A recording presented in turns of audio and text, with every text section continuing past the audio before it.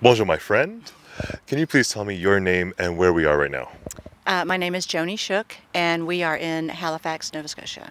Now, Joany, I know you're from Florida, but what do you think about Canada having two official languages? Well, I actually think it's very unique. It has been something that I wondered about since this is my first time in Canada, about whether it would be an issue, because you hear different things, and people have said certain cities you're going to have to know French, and that has not been the case. The Canadians have been amazing about if we let them know we speak English, they are happy to jump in. But I think it's a beautiful thing. I think it's a pretty amazing thing that there's two official languages in a country. Makes it very special.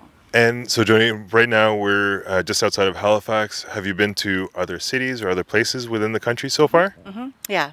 So we've been to Niagara Falls, and we've been to Montreal, Quebec City, here, and then we're going to St. John before we leave Canada. Sounds like an amazing trip. I am very jealous. Even though I'm going cross country right now, I'm still very jealous. But you didn't get to do it for fun. That is very true. Thank you so much. I really appreciate it. Thank Thank you. you.